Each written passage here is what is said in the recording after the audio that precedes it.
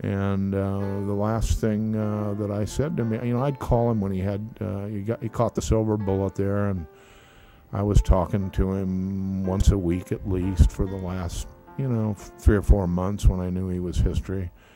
And the night before, I called him the night before he kicked out, and we talked a little bit, and he said, he kept his humor right to the end. He said, Greg, he says, you'll have to excuse me if I don't sound my usual self. He says, they just gave me a shot of morphine and an enema, and he says, as soon as I put the phone down, I'm seriously thinking about doing a wall painting.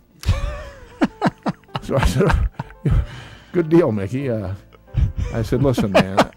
I said, take care of yourself. And I don't know why. It's like the first nice thing that ever popped out of my mouth. I said, take care of yourself, man. I love you. And there was this hesitation in his voice, and he said, I love you too, pal. And 6 o'clock next morning, he died.